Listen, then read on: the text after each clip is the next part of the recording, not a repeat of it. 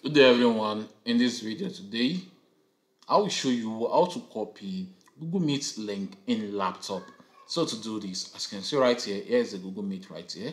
So I will show you the two methods on how to do this, which is before you log in and after you log in. So let's say I want to copy this Google Meet link. What you have to do, let's start a meeting, new meeting, start an instant meeting. As you can see, it's joining. Just leave some time for it to load. So when it finished loading, so as you can see right here, here's the Google Meet link, which you can just click right here and copy immediately after it has been loaded. And you can send it to anyone. Let's say you have closed this one and you want to copy the link. You can just come to this place right here where you have meeting details.